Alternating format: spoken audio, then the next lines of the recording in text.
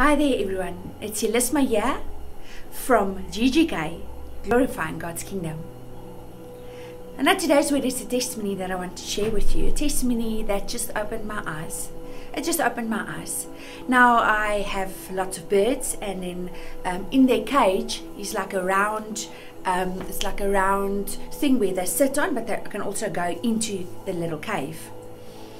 And then what happened is when we went to feed the birds, because the birds was in the house, we feed them and we take them outside to the sun.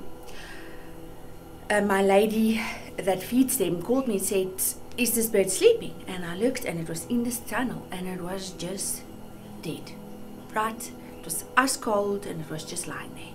And I picked it up and I started praying. I said, please Lord, don't let Jelly be dead.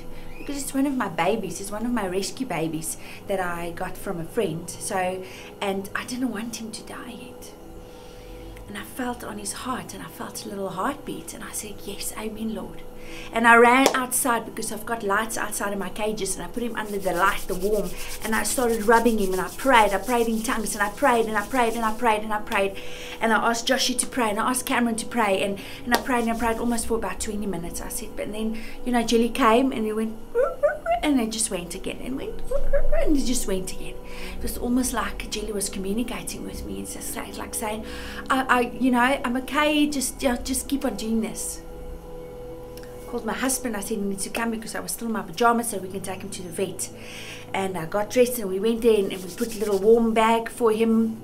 And as we got to the vet, I saw Jelly just stand up, and I put him in the sun, and he was just opening his wings, because that's what they do, those birds. They open their wings, and it's almost like they receive the sunlight. They take in the sunlight, and they were loving it. And I just realized that is how we need to be every day.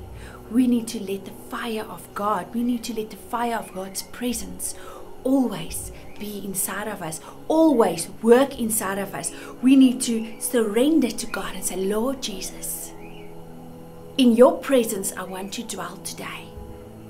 And let that fire of God be inside of you, that fire of guidance, that fire of love, that fire of, I am a child of God, Lord. Let everything that you mean to me, let everything that is inside of me just flow over today, Lord. And let your fire keep me alive. Keep me alive. Because it's almost like Jelly just gave up. Jelly was cold, Jelly gave up. He went into the tunnel.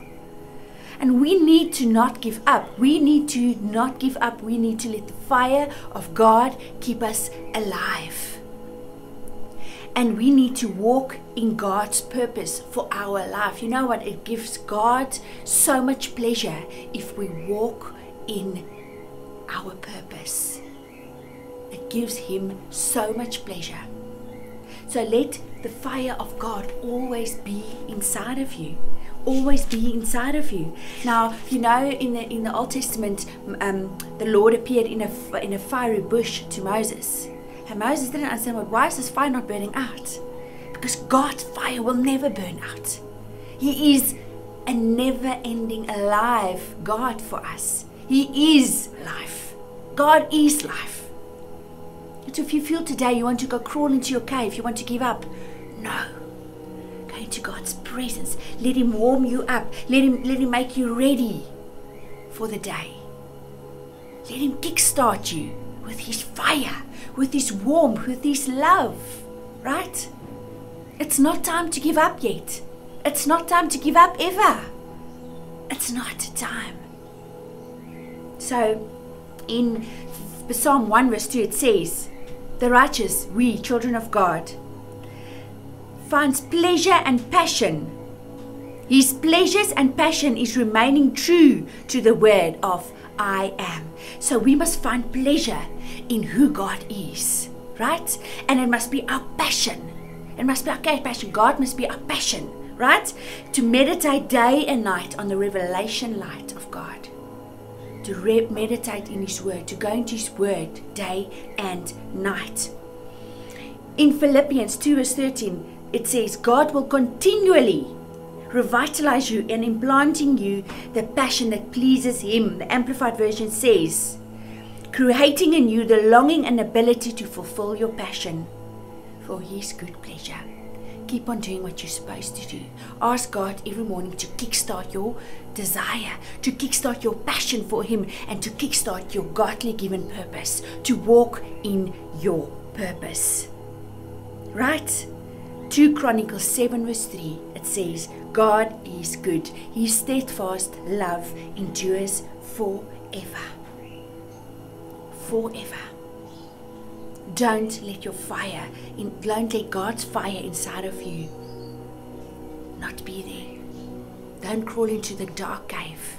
Stand on top and say, Lord, I receive you today. I'm not going to give up, Lord. Show me my purpose for this day. And then you do it the same again for the next day. Right, now I want to end off with Psalm 51:12. It says, let my passion for life be restored, tasting joy in every breakthrough you bring to me, Lord. Hold me close to you with a willing spirit. Yes, our passion. Let my passion be in you, Lord. Let my life be restored.